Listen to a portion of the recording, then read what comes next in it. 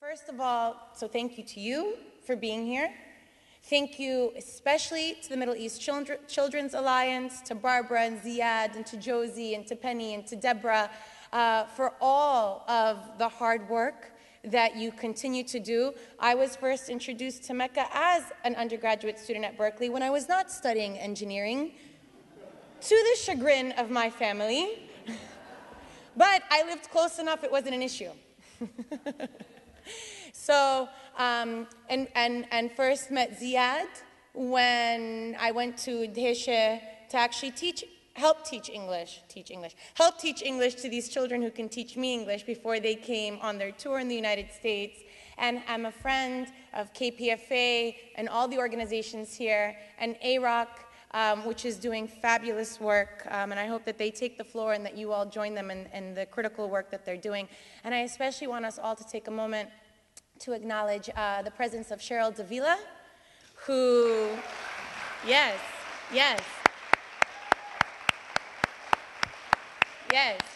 So for those of you maybe living in a bubble, you missed the news that Cheryl went through an experience here in Berkeley, which is a very common experience for those who dare to speak out. She introduced BDS in the Berkeley Human Rights Commission and was punished for it by being fired from a job that she had. And she, in response, decides to run against the gentleman who fired her, and take his seat on the city council as now our representative for District 2. Congratulations, Cheryl.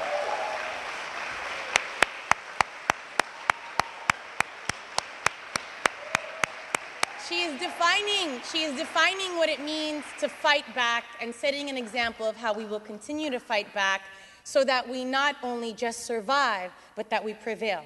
So, with that, thank you so much for being here, and to all of you. What I'll be doing in this talk is building somewhat interestingly on what Yara was sharing with us. So you heard Yara in her discussion saying things that become very familiar to us, you know.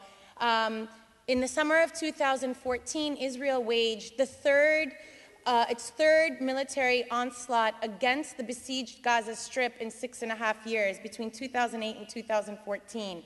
But that attack was actually the 14th attack since its unilateral withdrawal in 2005, and the 22nd attack since announcing unilateral withdrawal in April 2004. Not only has Israel placed the Gaza Strip and its civilian population under a siege, where it controls all points of ingress and egress, minus the Rafah border, which is controlled by collusion by Egypt, it has left them on a subsistence diet of survival.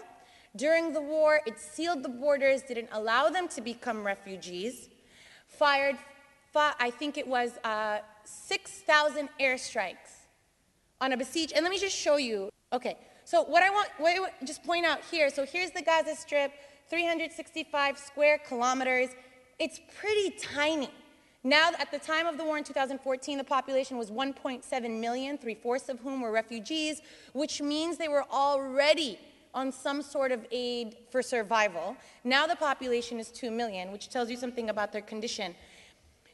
During the war, the buffer zone was expanded by 44%, which means that 1.7 million people were concentrated in the center and subjected to 6,000 airstrikes, 50,000 artillery shells.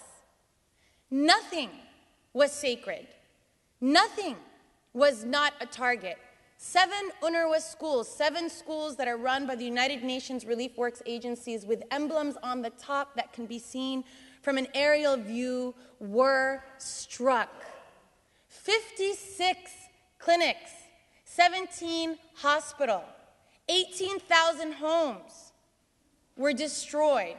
At the height of this, 500,000 Palestinians were displaced, were forcibly displaced. There was nowhere to run, and so the carnage was inevitable. 2,200 Palestinians in a span of 51 days, 534 of whom were children.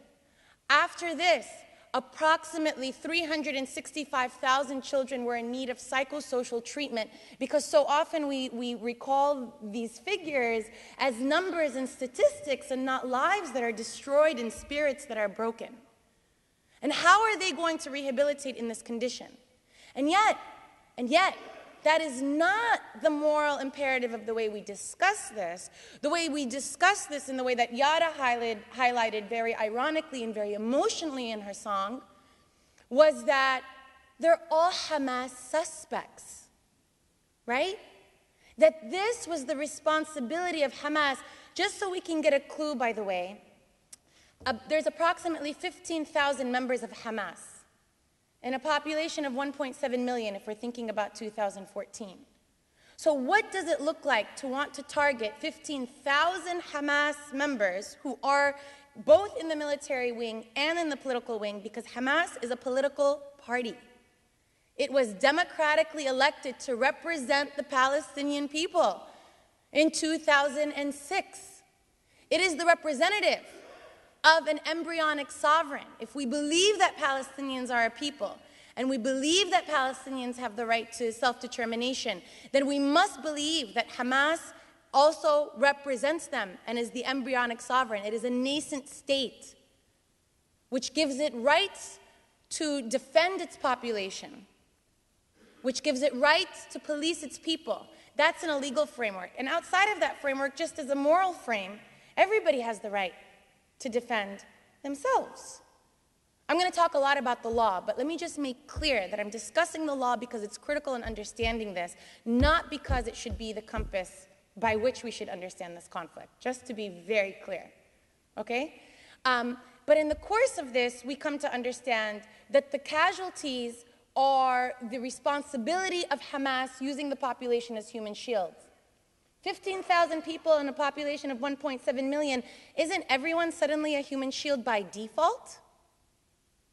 What does that mean in the language of law? What Israel is telling us is that everybody is then fair game, that the number of collateral damage is elastic. What's acceptable as collateral damage and proportionality becomes elastic. What we also hear is that any use of force is terrorism. Regardless if Hamas was targeting a military installation and whether or not it was trying to shoot a soldier, or whether in fact it was recklessly targeting civilians, as far as the media and as Israel is concerned, everything it did, every use of force, was a matter of terrorism.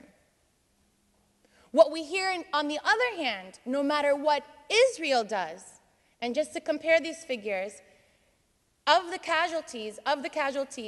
Palestinian casualties, 70% of them are civilians.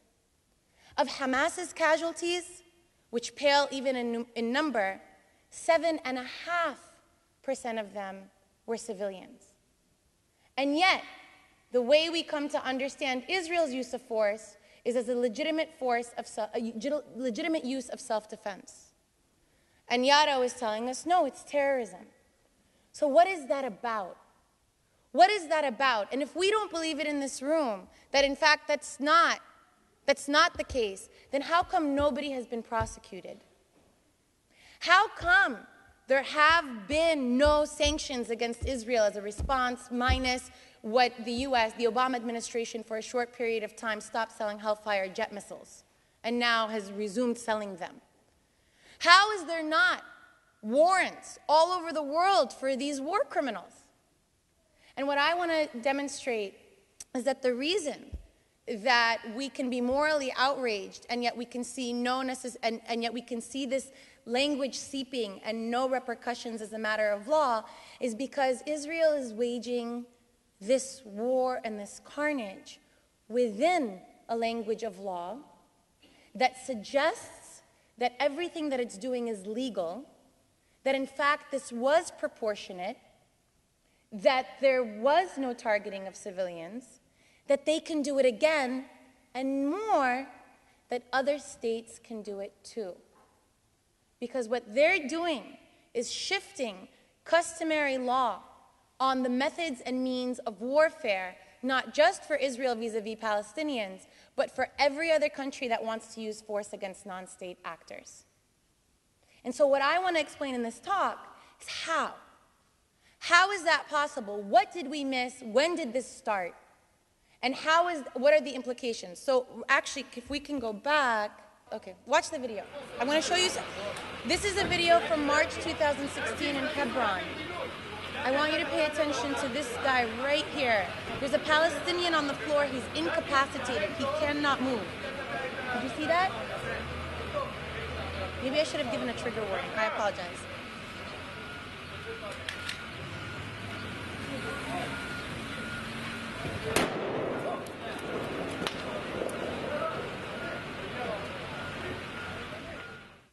All right, so if it wasn't clear, it's fine. It's a pretty gruesome video. This was from March 2016. Here, what we understand is that 2 Palestinians attempted to stab soldiers at a checkpoint in Hebron. Hebron being one of the worst sites of settler colonial violence. This man here was already incapacitated. He was already shot. He's on the floor. He cannot move. He cannot hurt anybody at that point. Under a law enforcement framework, which is the framework that regulates the use of force in an occupation, in a military occupation, this man should be picked up, should be given treatment, should be given a trial to determine guilt. What we see instead is that the soldier casually picks up his rifle, shoots him in the head, executes him, and if you didn't notice anything weird happening, it's because nobody in the video flinched. None of the other soldiers thought that that was strange either. And the only reason this became a major case in Israel and is still receiving, still in the headlines, is because he didn't receive superior orders to kill him. So for the Minister of Defense at the time, Moshe Ya'alon, his concern was that we have soldiers who are not waiting to receive military orders before they execute Palestinians, but had he received that order, it would have been fine. I know for those of us who pay attention to this conflict, this doesn't seem like a big deal because it seems like a common occurrence, and especially since October 2015, you're right, 218 Palestinians have been killed in this way. They've been accused of attacking a soldier or carrying a knife. They never get a trial. The soldiers can as much as tell us that they were going to harm them, and that's enough so that Israel gets to be the judge, jury, and executioner. But that's not. That condition and what we saw right there actually represents the same seed and the same story from which the justification used to pummel the Gaza Strip comes from. So, to tell you how we shift from an occupation law framework to a framework of war, the story begins in September 2000. In September 2000, as you remember, the Camp David, the second, what's popularly known as the Second Palestinian Intifada begins, or the Al-Aqsa Intifada, begins in September 2000 in the aftermath of a failed and collapsed Camp David Accord. So at this point, Oslo had been signed for 7 years. In the course of 7 years, under a labor government led by Ehud Barak, settlements increase by 100%. There's no change on the ground. There's a tension that's building up. And what happens at Camp David is that Ehud Barak offers what's popularly known as the most generous offer to Palestinians. That most generous offer would have maintained East Jerusalem as part of a united Israeli capital, would have given the Palestinians just what they called a symbolic foothold. It would have Israel refused to return to the 1949 armistice lines. It explicitly wanted to annex 10% of the West Bank and keep it to maintain that it was home to 150,000 settlers. So you all are familiar with this, but this is the map. These lines right here are completely imaginary. They've never existed. Israel has never declared its borders. These borders are a false partition because of how Israel expands its settlement enterprise, has expanded it into the West Bank since 1967. In fact, as soon in the aftermath of the 1967 Six-Day War, began its settlement enterprise even before the Security Council passed Resolution 242 in November 1967. This is the map of what was offered at Camp David. This is the most generous offer. All of those territories would have been retained. These would have been under Palestinian self-autonomy, under an autonomy framework that's first expressed at the Camp David Accords in 1979 between Anwar al-Sadat and Menachem Begin. So Palestinians aren't offered sovereignty or a state even. They're offered autonomy. They can govern themselves in these Bantustans. Israel would have retained the Jordan Valley, as well as all of Jerusalem, a corridor that cuts across, that will connect Tel Aviv to the border with Jordan, or the Jordan River. Here's Jerusalem, so it cuts across, it guts Palestinian economic social fabric. This was the most generous offer. Arafat refused this because he had already capitulated so much in the course of Oslo. In refusing it, we see what erupts as the second Palestinian Intifada, which is provoked, a provocation by Ariel Sharon when he stepped onto Haram al-Sharif during Friday prayer with 1,000 Israeli troops. So this begins on the first day. It begins as a clash between the soldiers and the worshippers when they killed five Palestinians, and continues to grow into all-out hostilities and conflict. But the hostilities that break out were to be expected because Israel viewed its incremental withdrawal from the West Bank as a matter of security. So as a result of Oslo, what they do is they designate Area A to come under full Palestinian civil military control, Area B to come under Palestinian civil control, Israeli military control, and the rest of that dark area, that dark matter, so to speak, comes under Israeli military and civilian control. 62% of the West Bank, which now the Israeli Knesset is proposing to all-out annex, and that Trump is might support this annexation. Why am I saying this? You all know this story, because here's where the legal stuff turns on. Area A constitutes 12% of the occupied territory.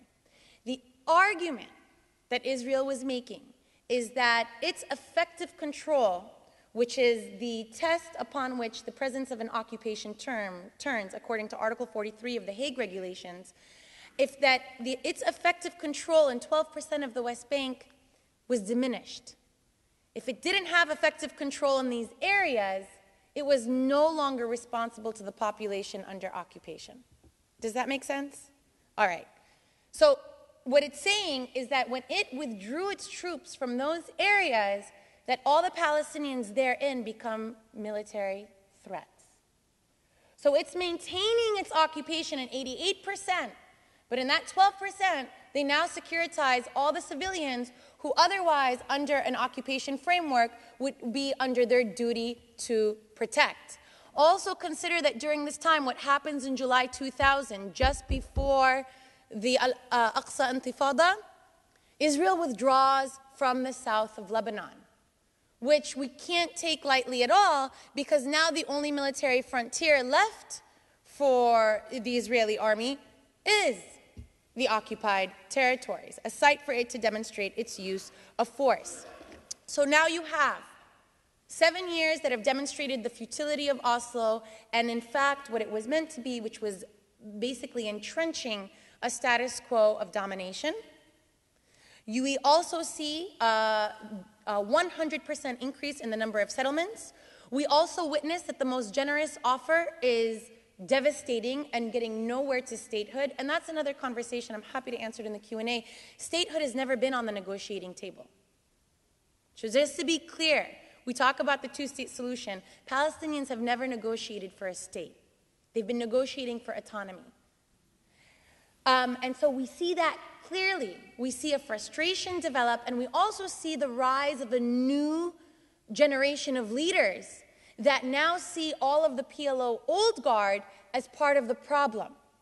and no longer want to negotiate with Israel, but in fact want to establish a Palestinian state by militarily forcing them out. This confluence of factors comes together. We see the beginning of the Al-Aqsa Intifada, and it lasts for 5 years until 2005. In the course of those 5 years, 950 Israelis are killed, 3,223 Palestinians are killed.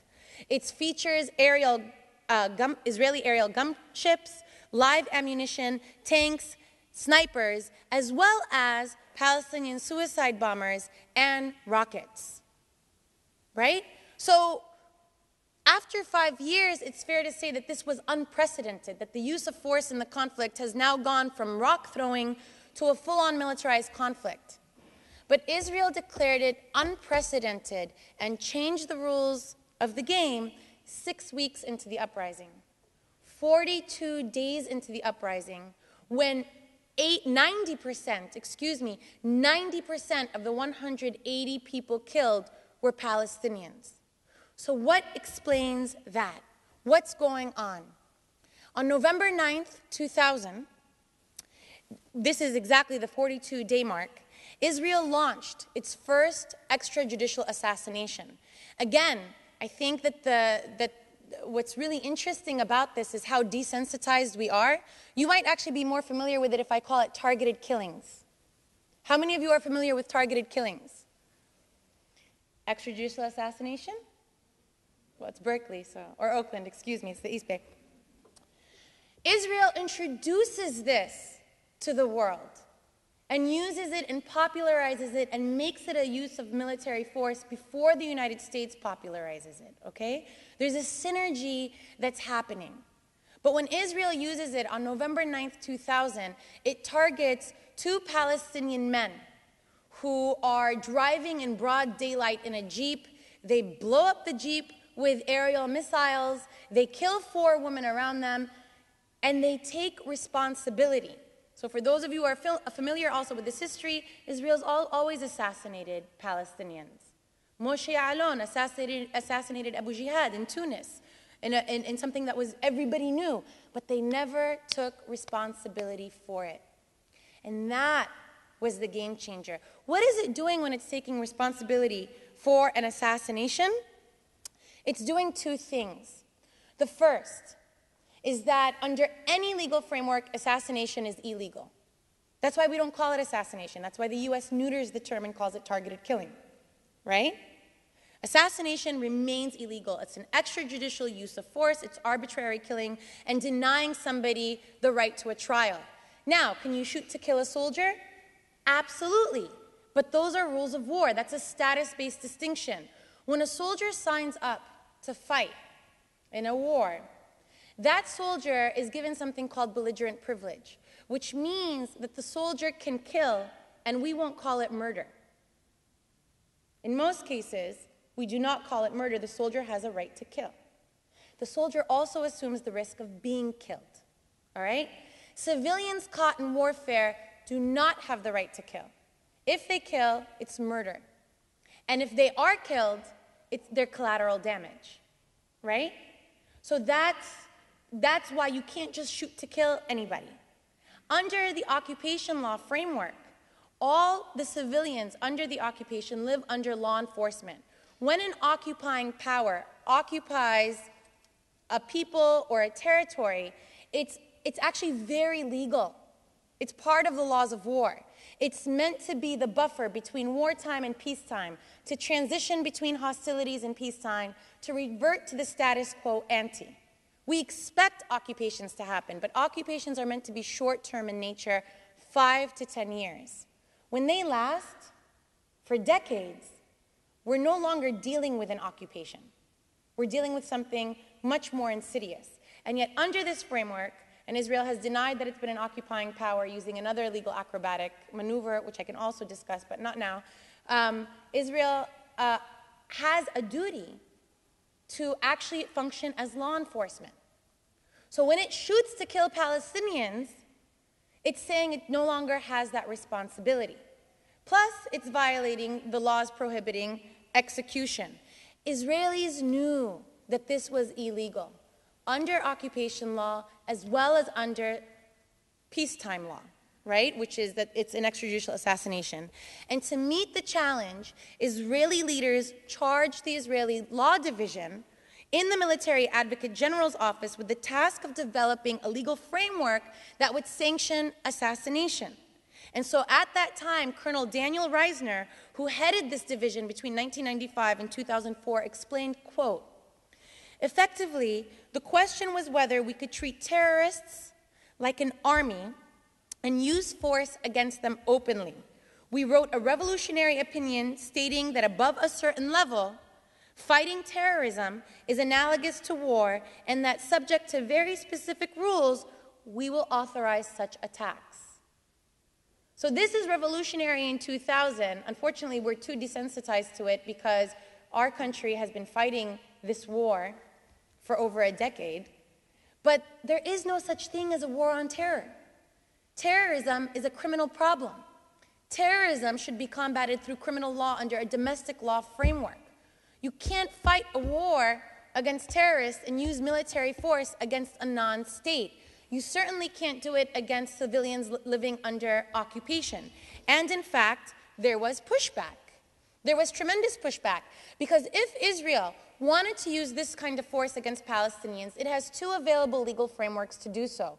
One of them is called a non-international armed conflict, which is the same thing as civil war.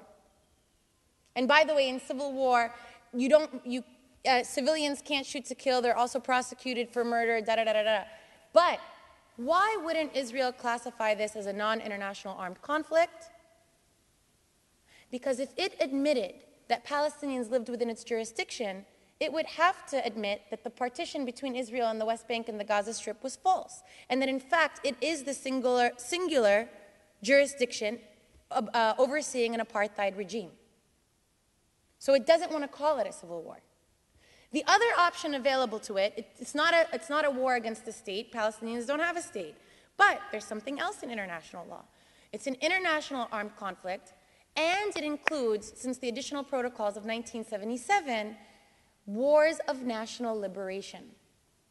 When this 1977 protocols were passed, which were basically seen as the addendum to the Geneva Conventions of 1949, which regulate war, it recognized that across the globe, peoples in Angola, in Mozambique, in Namibia, in South Africa, in Vietnam, in Palestine, were fighting wars of national liberation. And those wars were being waged by a People's Liberation Army that has the right to use force. Okay, now your cynicism about law can come in, that's fine. I'm just trying to share with you that these things are not new, that they've been contemplated. That the exceptionalism that Israel speaks about this is actually a fabricated exceptionalism because it's been dealing with this problem. In fact, when it objected and called Palestinian use of force as terrorism in the 60s and the 70s, the UN Security Council said no and said Israel, Portugal, which was the colonial power of Angola and Mozambique, and South Africa, the Afrikaner South African regime, could not claim to use self-defense against the territory it illegally occupied. We've already been here before. This has already been rejected as a matter of law. And that's, in fact, Israel rejects the additional protocols and says there's no such thing as a national liberation movement.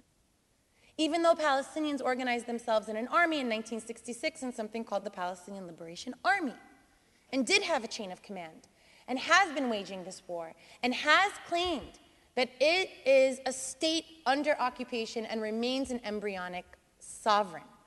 But Israel has rejected this. If it was an embryonic sovereign, what does that give Palestinians the right to do? Gives them the right to use force to defend themselves. It means that when they kill civilians, that those civilians are collateral damage.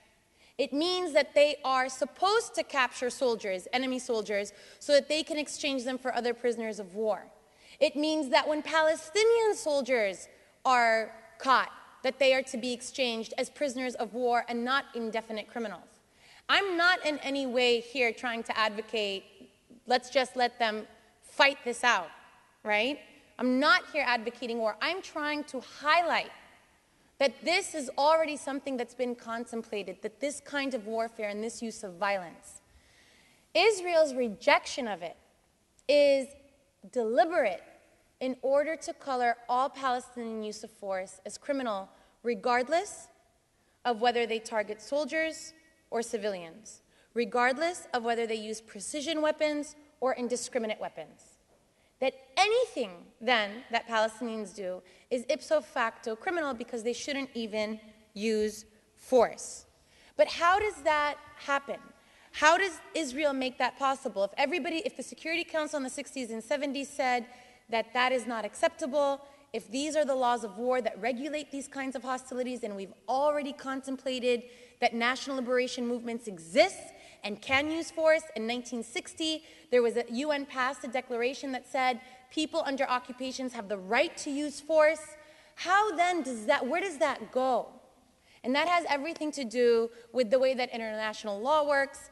I don't want to bore you too much, but I think it's critical that we understand that international law is comprised primarily of two things. One is treaties, what states do bilaterally or multilaterally, and it's explicit consent to behave a certain way, okay? Those were the Geneva Conventions, the additional protocols, those are all treaties. You have to sign them. The Rome Statute bringing the ICC into existence, that's a treaty. Then there's something called customary law. Customary law is kind of like how you deal with your family, right? There's just certain things you do as a matter of custom, that it's the way that you behave with one another. And so it's built on two things. It's built on what states believe are legal, and it's built on state practice. How can you change customary law? You can change it if enough states do what you're doing, or if enough states don't protest what you're doing. So think about the preventive use of force. In 1981, Israel struck a nuclear reactor in Osirak in Iraq. Okay? At the time, it was condemned as a preventive use of force. You can't use force before you're attacked. 2003, what happens? The United States attacks Iraq again, preemptively, because it says it has weapons of mass destruction that it will use against us, which obviously after we've destroyed the country and it continues to be gutted have never been produced. Okay? In 1981, we rejected preventive self-defense. 2003, there was protest, but it wasn't enough. And preventive and preemptive self-defense has now come within the rubric of the acceptable as a matter of customary law. All right? So, what does Daniel Reisner tell us about this? He says, quote, what we are now seeing is a revision of Daniel Reisner was the colonel who introduced this new law in the West Bank. He calls it armed conflict short of war. Armed conflict short of war. That didn't exist. He made it up and says I made it up. And I'm really proud that I made it up. I got to debate him at the Middle East Institute in Singapore. He's proud that he made this up. Armed conflict short of war gets around this legal regulation because it's not an occupation. They say it's not an occupation because they're now out of the area A. They don't have effective control. They're not the occupying power there anymore. They can remain in occupation of 88% of it, but not there.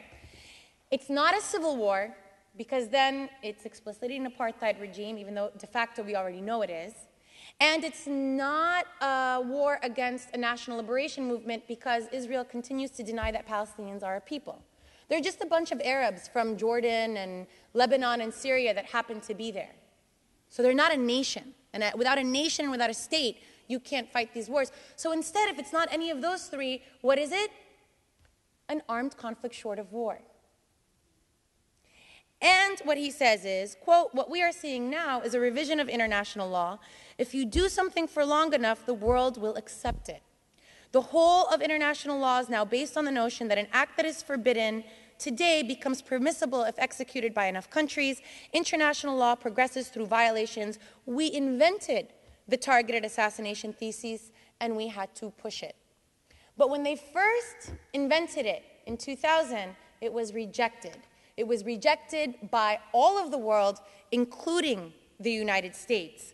At the time, the United States put together something called the Sharm el-Sheikh Fact-Finding Commission, which was then led by Senator George Mitchell, you all might popularly know, he published something called the Mitchell Report.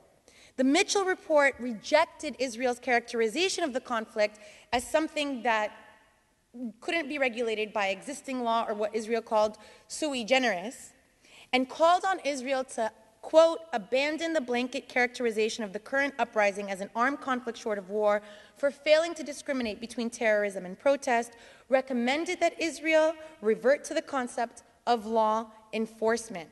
It said that you have to investigate every single Palestinian death to make sure that, in fact, whether or not it was legal, and punish the soldiers who kill them. That doesn't happen.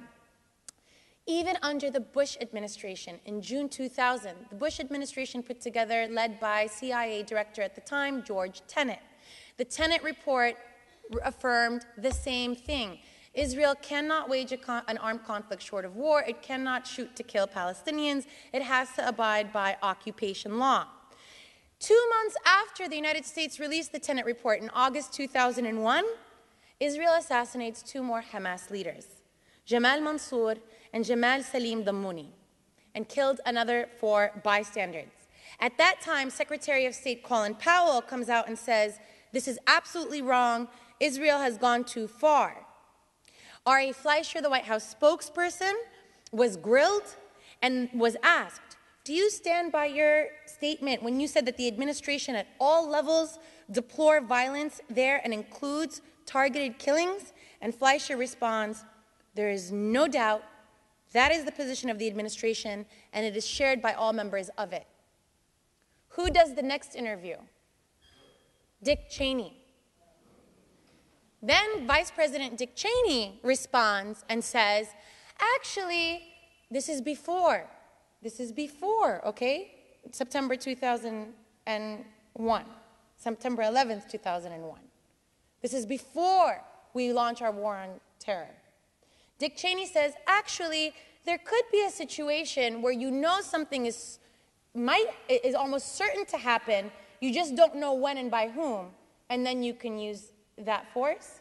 That caused a friction in the White House between the Secretary of State and the Vice President. But what the White House affirmed is that, nope, it's illegal, we do not accept it. Then, September 11th, 2001 happens. Al-Qaeda hijacks 4 planes, and uses them basically as weapons, uses humans as weapons to crash into the World Trade Center and into the Pentagon. And everything changes. Not immediately at all, but that becomes the most significant turning point.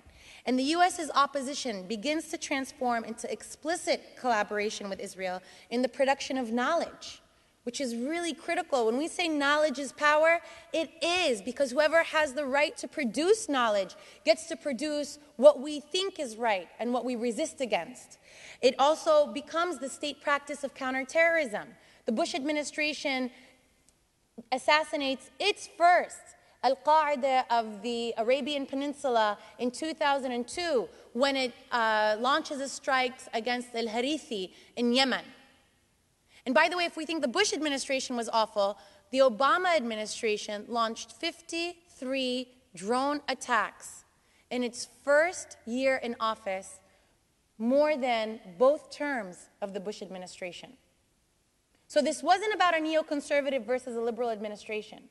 The Obama administration has entrenched this practice and has actually brought these violations, Israeli violations, into now what we consider acceptable norms. So that when I say assassination, that might be less familiar to you than when I say targeted killing, which is now the discourse used to discuss this.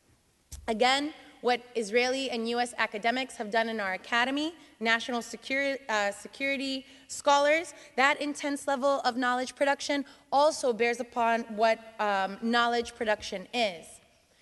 Beyond the United States, however, the International Court of Justice, the European Parliament, the European Union, the high contracting parties to the Geneva Conventions all said Israel cannot do this. And it was meaningful, their opposition was meaningful, but it was not enough because Israel's practice, its consistent practice, was also meaningful, and it was never held to account. This is why legal accountability matters. Yes, for justice, but more because if we're not holding a state to account, their violations become the rule. It becomes the new normal. So, and Daniel Reisner says, it took 4 months and 4 airplanes to change the opinion of the United States. Had it not been for those 4 planes, I am not sure we would have been able to develop the thesis of the war against terrorism on the present scale. This war against terrorism that we now understand that has shifted the framework from a criminal law framework to a military framework was gifted to the world by Israel and picked up by the United States. Okay, now, what does that have to do with the Gaza Strip? In the Gaza Strip, so remember what I'm telling you now. All of these things that I'm telling you are basically colonial experimentations. This is another way for Israel to entrench its colonial domination. And it's experimenting with these new laws of war using Palestinian bodies as expendable subjects, right? So here's the guinea pig. If it works, we use it. If it doesn't work, slap on the wrist, moving on.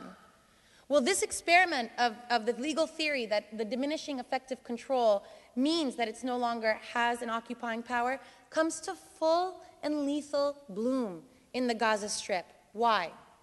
Here's the Gaza Strip, 365 square kilometers. Israel unilaterally withdraws its soldiers in 2005 and now says, and this is very deliberate, we no longer have effective control over the Gaza Strip. So whereas in the West Bank they didn't have effective control over 12%, in the Gaza Strip they don't have effective control at all. So whereas in the West Bank it's an armed conflict short of war, after 2005 this becomes all-out warfare. But it doesn't they're not saying they ended their occupation either. They do say they ended their occupation. Even though we can demonstrate they don't end the occupation, they continue to control the population registry, the electromagnetic sphere, all points of ingress and egress. They have the right to enter and assert control at any time that they want, so an occupation still exists. That's another legal analysis, but it doesn't matter with what happens on the ground. The point is they say their occupation ends, but what should happen after an occupation ends? Sovereignty should be restored. But Israel says there is no sovereignty. Palestinians don't have sovereignty in the Gaza Strip. It is a hostile entity. The same way they made up, by the way, the language for this, when I say made up an exception, the language for this in law is something. How many lawyers in the room? Yeah, right? How cynical is this? Sui generis, are you familiar with sui generis? So this plays on the idea that there's nothing else like it in law, so you can't apply precedent. Law, which is a precedent-based concept, you can't apply by precedent or analogy. It's sui generis. Nothing else like it exists. So where should the law come from if it's sui generis? We'll make it up. They made up armed conflict short of war. Now they're making up a new legal regime. Gaza Strip is a hostile entity. What does that mean for the population of Gaza if it's a hostile entity? They're a captive population who are subject to these colonial experimentations. And there just is not enough protest and resistance to it. So the numbers that I gave you at the beginning, those horrifying numbers, I can explain how they all come to be justified in the language of law. I'm going to spare you. I feel like that's not, but let me give you just one way of how this gets translated. In warfare, by the way, I'm a civilian, I've always been a civilian, I will always be a civilian. I've never been, I'm a different kind of soldier, right, for peace. So I've never been in war, so I'm not talking about any kind of battleground experience. But in warfare, because I talk a lot about war, I don't want you to think, Anyway, in warfare, there's something called proportionality. The concept of proportionality means that a state or an army must balance humanitarian concern with military advantage. So, let me give you an example. Let's take Aleppo. How many of you are following Aleppo in Syria? That's a good example. Okay. The Syrian regime wants to take back Aleppo from the rebels, right? Their military advantage will be achieved when they can exert control over Aleppo again. Now, Can they carpet bomb Aleppo in order to take it back? No. Morally, hell no. But also legally, no. Legally, that amount of force that they use has to be proportionate to the humanitarian damage that they cause. If the humanitarian cost is too high, it's disproportionate. Disproportionality is a crime against humanity and a war crime. Okay? That's proportionality. We got it? Now, let's think about something else. Force protection. Force protection is a concept in war that says that we protect our soldiers. The more soldiers we can keep alive, the higher our military advantage is, right? So if I go to war and 7 out of my 10 soldiers die, I kind of wasn't a good general. 3 out of my soldiers die and we win, it's not bad. That's good force protection, okay? Force protection is part of military advantage and considered part of the proportionality schema. So you see the relationship between those two. Now, what is Israel doing in 2003 in the midst of the Second Intifada? Asa Kasher and Amos Yadlin, who are ethicists at Tel Aviv University, which is why we should boycott academic universities as well, right? They publish an essay that basically says, you know what? Soldiers are the same thing as civilians when they fight against terrorists. Soldiers, not only that, but in a proportionality assessment, our soldiers' lives are worth more than enemy civilian lives in a terrorist battleground. Why? Because they say that a combatant is a civilian in uniform. In Israel, quite often he is a conscript or on reserve duty, which is true. The entire population is conscripted, with few exceptions. His blood is as red and thick as that of the citizens who are not in uniform. His life is as precious as the life of anyone else. The fact that persons involved in terror are depicted as non-combatants, meaning civilians, is not a reason for jeopardizing the combatant's life in their pursuit. He has to fight against terrorists because they are involved in terror. They shoulder the responsibility for their encounter with the combatant and should therefore bear the consequences. So notice that everything that we know about war, why do we call soldiers brave? We call them brave because they're taking a big risk. They're risking their life. We also don't call them murderers because we think that their killing is legitimate on a battleground. Now what we're saying is that they can kill without distinction. Civilians can't defend themselves in response, and that their lives are worth more than the enemy civilians in a terrorist battleground. What does that do to a proportionality assessment? You basically get to kill many, many, many, many more civilians and call it proportionate. And that's exactly what happens. And Israeli society, by the way, because this is related to society as well, Israeli society is really sensitive because all of their daughters and sons and cousins are conscripted into the army. And they're very sensitive that they can be killed. So they'd rather kill by air than kill in ground combat. Because if you can carpet bomb your adversary, you get to keep all your soldiers and you get to win. That's the logic. That's the slippery slope of this logic, right? And they're really sensitive to it, so sensitive to it that they have they have something called the Hannibal Doctrine. Are you familiar with the Hannibal Doctrine? The Hannibal Doctrine emerges in the late 80s when Hezbollah kidnaps 2 Israeli soldiers, and Israel determines that in that case, we should actually use more firepower than is necessary, even at the risk of killing our own soldier, so that they can't hold one of our soldiers in exchange as a POW. It's too embarrassing, right? And so after the capture of Gilad Shalit in 2006, which, by the way, was collective trauma for Israeli society, they decided after he was exchanged for 1,027 Palestinian prisoners, they decided that thereafter any soldier can initiate a Hannibal Doctrine even without superior orders. What does that mean? Consider what it meant in Rafah in August 2014 when the Givati Brigade thought that one of its soldiers was captured. So they initiated a Hannibal Doctrine to rescue Hadar Golden, who was missing. The Israeli troops sealed 1.5-mile radius around the suspected capture point to prevent anyone from fleeing. So 1.5-mile radius they sealed. Then, for the next 2 days, Israeli soldiers fired 500 artillery shells and launched 100 airstrikes on the area. By late afternoon on the second day of the operation, Israeli soldiers discovered the remains of their fellow soldier, Hadar Golden, and determined that he was never captured. He was killed before the operation had started. But at the end, 190 Palestinians had already been killed, including 55 children, 36 women, and 5 men over the age of 60. When this general who launched this, or this, he's not a general, he's a commander, which is why he was in superior orders. When he was asked, was this right? He said, quote, yes, that's why we used all this force. Those who kidnap need to know they will pay a price. This was not revenge. They simply messed with the wrong brigade. But in the language of law, this number of casualties becomes okay because of the concept of force protection. And now it's proportionate.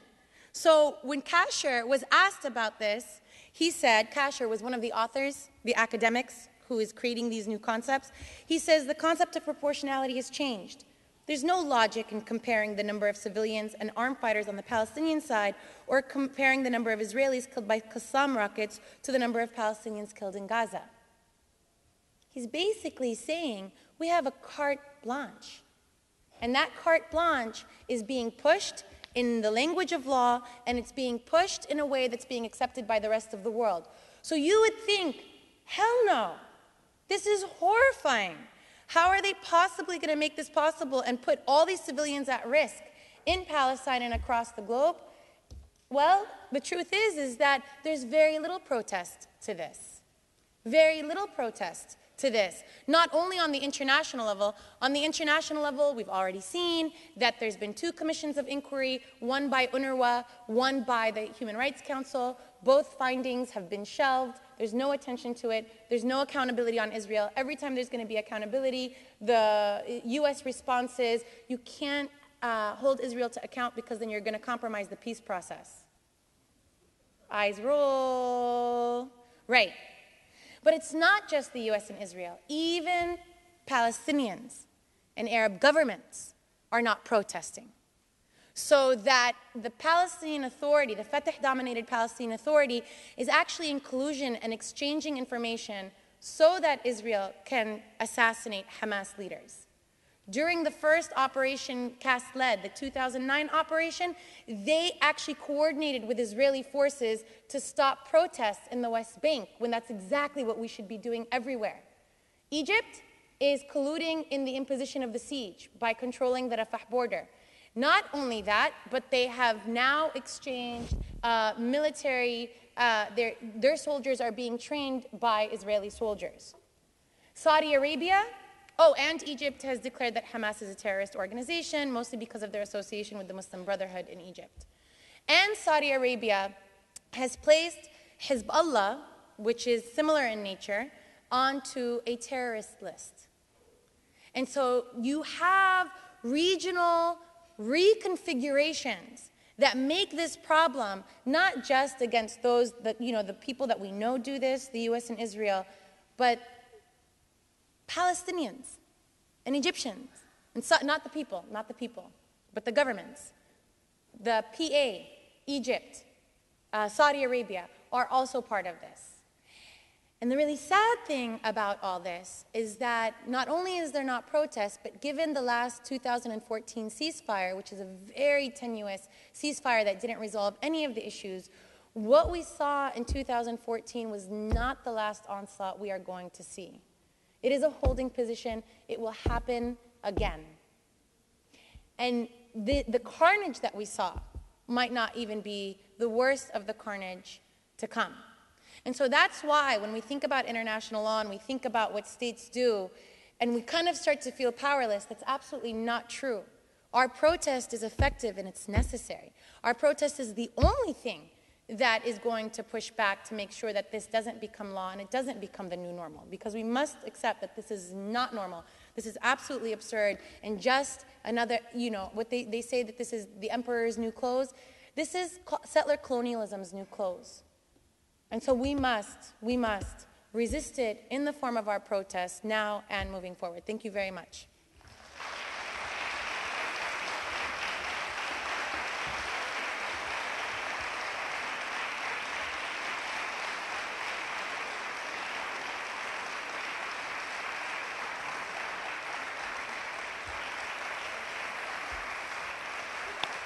I need to give you a round of applause. I need to give you a round of applause because I'm looking at you and I'm like, are they really interested in this law stuff?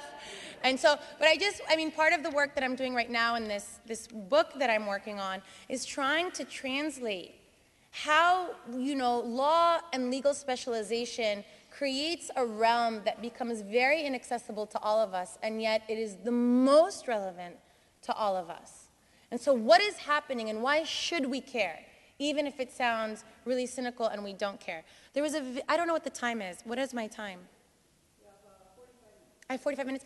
So I was requested to show something to you before Q&A. Are we okay with that? Yeah. Okay, awesome. So part of the work that I do as a scholar activist, and I try to, my struggle is to merge those two things and not feel like they're two separate things, is to produce knowledge that's for everybody, right?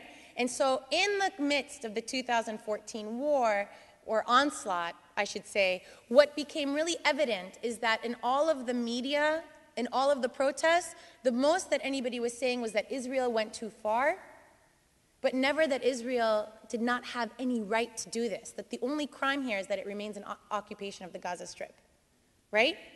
So what I did with a team was produce a 20-minute multimedia documentary to respond to that and to place these wars in a settler colonial framework as opposed to a national security one, right? How are these wars advancing Israel's settler colonial ambitions to take the land without the people, right? Based on two tenets. You have more land, as much land as possible, with as little Palestinians on it as possible. You concentrate as many Palestinians as possible on the smallest amount of land as possible. Okay? So how this becomes, Gaza as a frontier becomes part of that equation. But then what explains why Israel uses police force and security coordination with the West Bank and the PA in the West Bank, Fatah-dominated PA in the West Bank, but uses all-out warfare in the Gaza Strip? Interesting question. So we answer that question in part 3 of the film. And that's what I want to show you. So if we can turn down. This is what we're going to show. That this idea that Israel is responding to, Israel says that it's responding to suicide bombers. The first suicide bombing was in 1994, after the Ibrahimi Mosque massacre in Hebron. The first mortar launch, first time Hamas launched a mortar into Israel, was after Israel's first assassination in the West Bank in November 2000. So...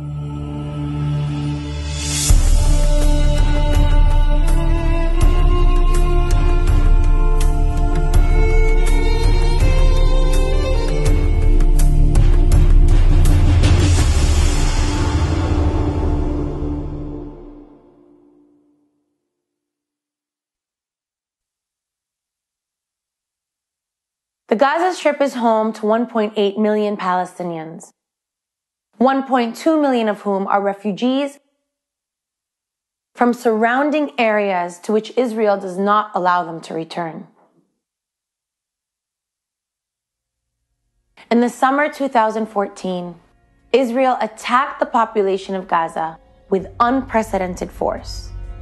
The 11th most powerful military in the world used warships, drones, missiles, one-ton bombs, and Hellfire missiles to pummel the besieged Palestinian population, which had nowhere to hide.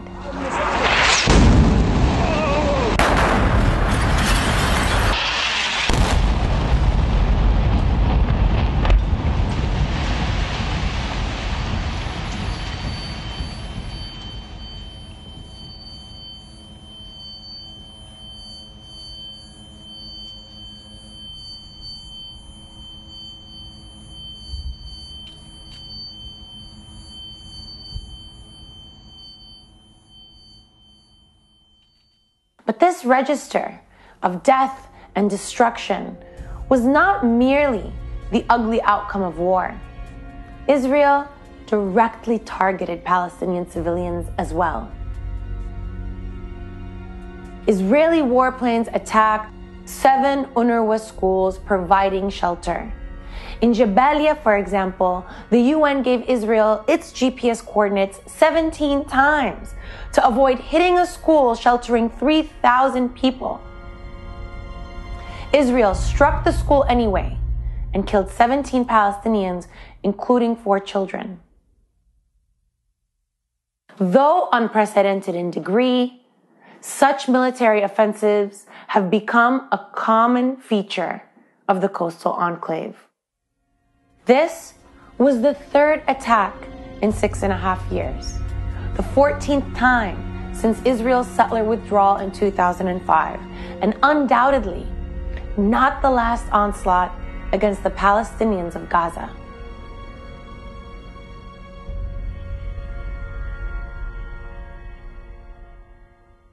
Some media outlets casting Israel as the aggressor against Hamas, despite the barrage of Hamas terrorist rockets. Another barrage of Hamas rockets fired from Gaza toward Tel Aviv. Take a look at how Hamas terrorizes the country on a daily basis. Because Hamas and Al-Qaeda are the same type of Islamist. Support Israel. Support yourself. During the devastating offensive, news media repeatedly framed the issue as Israel's fight against a marauding Muslim mob driven by religious hatred. Gaza seemed to float outside of history. But understanding these systematic offensives means understanding where Gaza fits in the larger question of Palestine. Israel claims that it's responding to Hamas rocket fire. But no one stopped to ask, if Hamas didn't launch its first rocket until 2001, nor its first suicide attack until 1994, then what explains an ongoing conflict for nearly 7 decades? If Hamas was not established until 1988, then why has Israel occupied the Gaza Strip since 1967? There are no rockets from the West Bank, from East Jerusalem, from Palestinian cities within Israel. So what explains Israel's abject disregard for those Palestinians? What explains settler takeovers, home demolitions, forced displacement, disproportionate use of force, arrest without due process, denial of entry, land confiscations, and movement restrictions? The explanation is found in Israel's relationship to all Palestinians.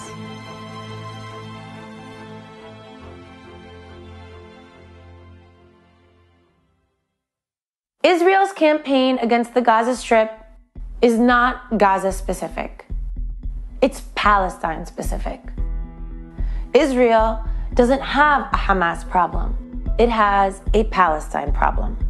And it's guided by 2 primary policies.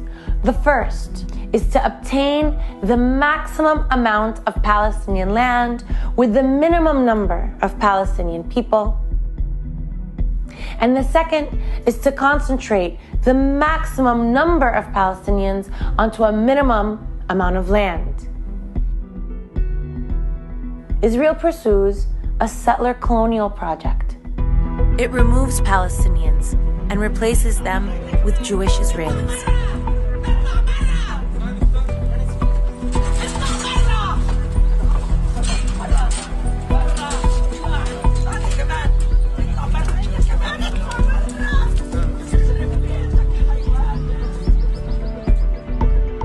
And it does so through dispossession, displacement, and concentration towards all Palestinians, regardless of where they live or what legal jurisdiction governs their lives.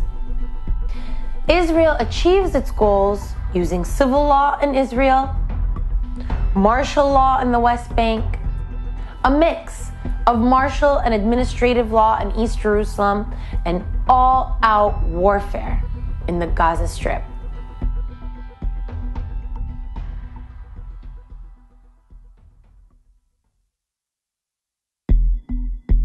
In 1948, Zionist militias, together with European support, established Israel in Mandatory Palestine.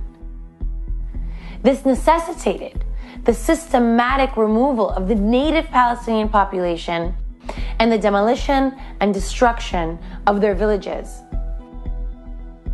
Palestinians thus regard Israel's establishment as their Nakba, or catastrophe. For nearly 2 decades, Israel imposed martial law on its Palestinian citizens and dispossessed them in a series of land laws.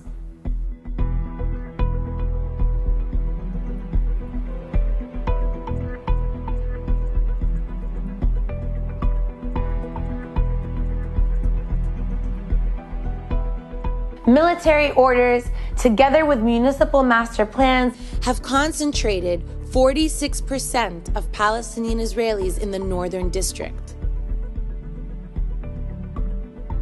In the Negev, simmering plans will uproot up to 70,000 Palestinians and concentrate them in urban townships.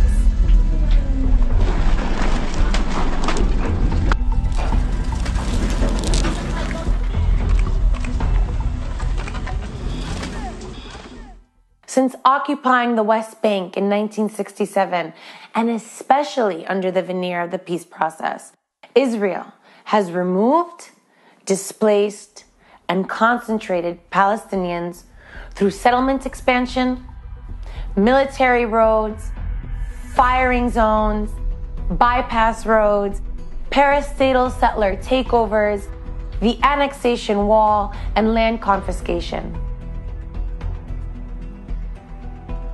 The Israeli Knesset is making plans to formally annex Area C, or 62% of the West Bank. The same policy is being pursued in the Gaza Strip.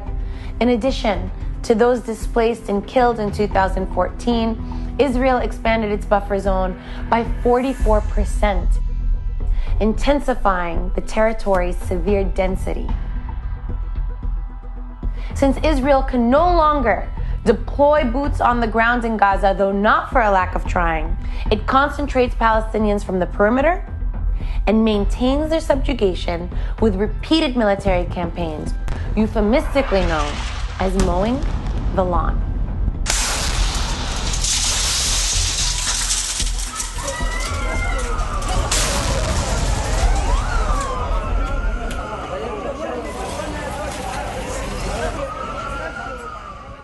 Despite the different approaches, the outcome is the same. Israel controls the greatest amount of Palestinian land with the least number of Palestinians,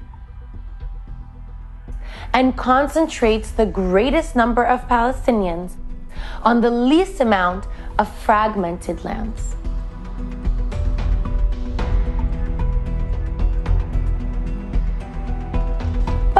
Why would Israel pursue warfare in the Gaza Strip rather than use its West Bank policy for displacement and control?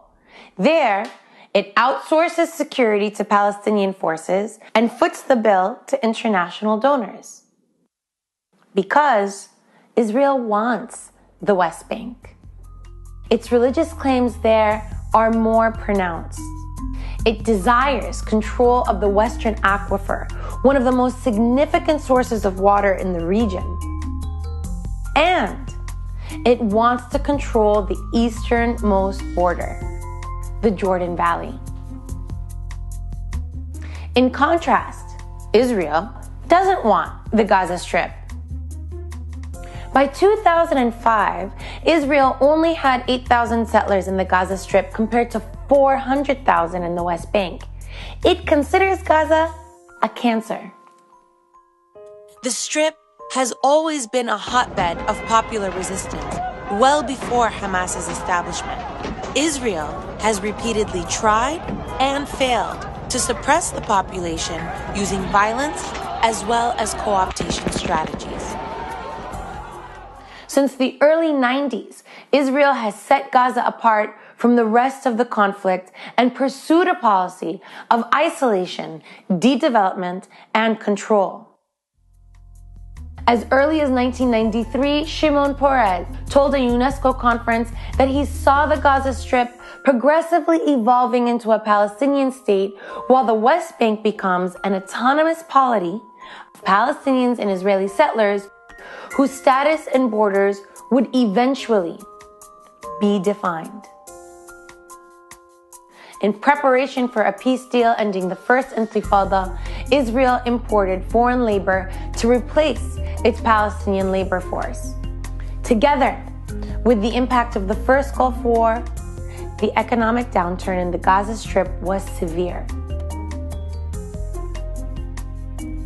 In March 1993, Israel imposed a complete closure of Gaza, which was never fully lifted again. By this time, the Gazan economy was already dependent on Israel and incapable of self-sustenance. 9 months later, Israel and the Palestinian Liberation Organization signed the Oslo Accords on the White House lawn.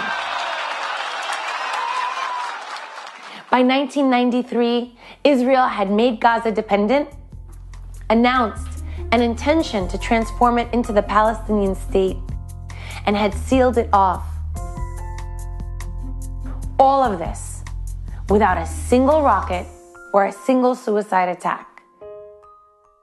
Hamas launched its first suicide attack on April 7, 1994, in retaliation for the murder of 29 Palestinians praying in the Ibrahimi Mosque in Hebron. 2 years later, Benjamin Netanyahu assumed office and explicitly opposed the peace process. לא פחדתי להתאבד עם קליטות, לא פחדתי להתאבד עם עבוד. בלאו הכי את המחיר הבינלאומי אני משלם, אז עדיף לי כבר לקבל תמורה, ואת גודלה. עכשיו, הם לא רצו לתת את המכתב הזה, אז לא נתתי את הסכם חברון.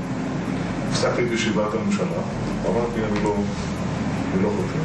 רק כשהגיע המכתב, תוך כדי הישיבה, אליי ואל ערפאת, חתמתי על הסכם, והשררתי אותו, היה חתום קודם. למה זה חשוב?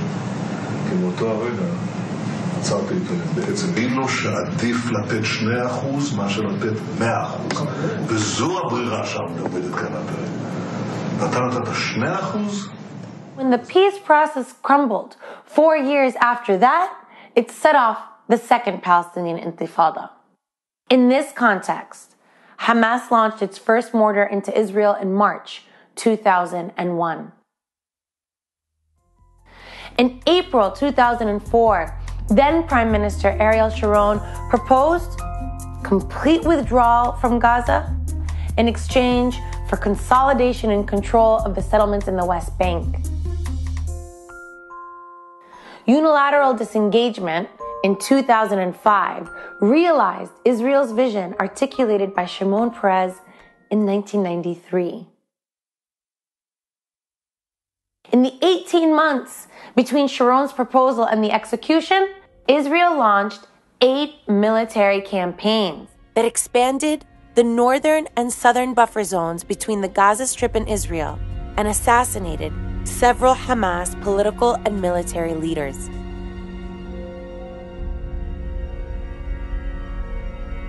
Those campaigns have never stopped. Together with the naval blockade and the land siege, the Gaza Strip has become a zone of death.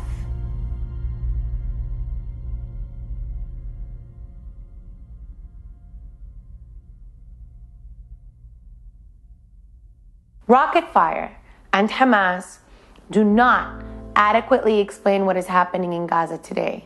Israel militarily occupied the Gaza Strip in 1967 and has enclosed and impoverished it since 1991.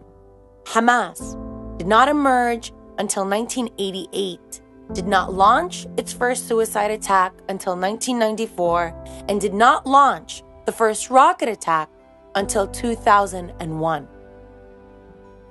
Even if Hamas were to disappear, Israel's policies towards the tiny coastal enclave would go uninterrupted, because what Israel demands is for Palestinians to accept Israeli domination as a way of life, an unfathomable possibility to all humans whose first instinct is to be free.